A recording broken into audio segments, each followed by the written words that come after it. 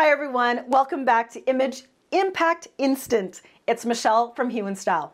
Today we are talking about the B of image, behavior. Now, everybody who thinks of image, remember, they think about style and fashion. They think about A, the appearance. But it's my job to impress on you that your image is not just about what you're wearing or what people see, even though it's a huge part. It's also about the B, which is the behavior. It's what you are doing. And today I want to talk to you about a few of the overlooked behaviors that some women don't even know exist as being important to creating your image and creating a congruency with what they see, what you do, and what you say. Super, super important. So today let's talk about overlooked behaviors. And when I talk about overlooked behaviors, I'm always talking about nonverbal behaviors. Nonverbal behaviors are things that you don't even know you're doing. They're body language cues. They're things that you're not even maybe aware of that you do in your life.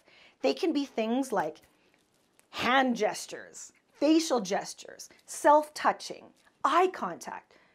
These nonverbal gestures communicate so much to the people that you want to connect and attract. And without having an awareness of what they are, it's really hard to control in your own body and then to modify or adapt them to be able to appear more open and communicative. So there's two that I love that I have to always discuss and let people know that you can change these tomorrow. The first is eye contact. I cannot tell you how important eye contact is. Eye contact sets up a connection between you and your receiver. Eye contact is so important that when you don't do it, people think you have something to hide. And so if you are in a meeting, if you are meeting someone for the first time, if you are at a networking event, if you are a speaker, eye contact needs to be at the primary top of the mind awareness for you to connect with someone, to build rapport and to build trust. Now, many people, they get itchy about eye contact because they may not feel their own confidence in themselves. They may not feel their own value. They may not feel their own worth.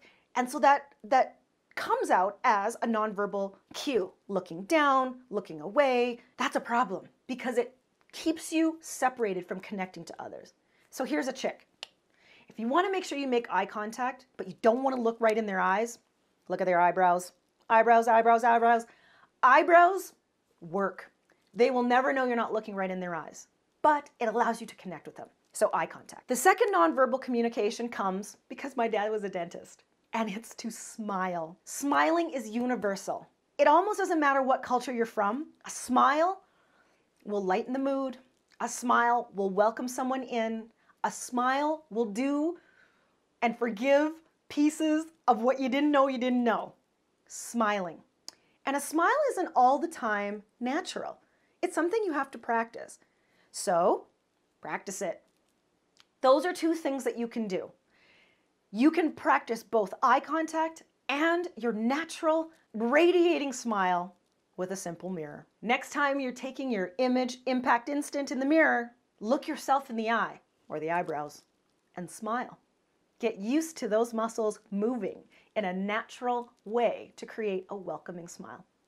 And when you do that, what you'll notice is people will respond to you more quickly and with more magnetism. And isn't that the point for the outcome you're trying to make? Until next time, we'll see you real soon. If you need more information, visit hueandstyle.com and we'll see you next time. Bye for now.